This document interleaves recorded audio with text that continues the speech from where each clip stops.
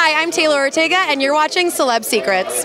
How excited are you for everybody to see the live-action Kim Possible movie? Just in any words, actually. I was going to say 3 words, but any words, just all the words. It's so excited, cliche. I'm so excited. So far, only a few people who have worked on it have seen it, and the immediate cast has seen it. So there are people in the movie who haven't seen it, and I want other people to see it so I can talk to them about it. So yeah, I honestly can't wait. I hope everyone's gonna love it. I blindly assume they will, and no one can tell me different.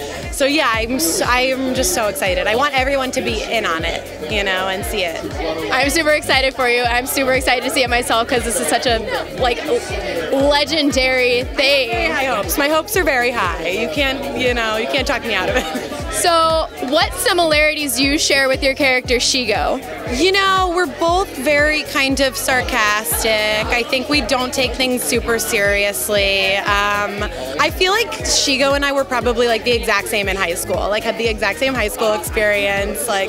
So playing her was easy to that account, but then there's a lot she does that I never in a million years thought I would do. So I had a lot of there was a learning curve there too. And what's one of your favorite moves that Shego does that you could probably show us right now? You know what I did? I demonstrated a little punch earlier, but she also throws fire from I had gauntlets made as part of my costume, and she throws fire. So I was just doing that while we were filming, and then they do it in CGI. They put the fire in, so I just saw myself throw fire finally, throw flames, green flames.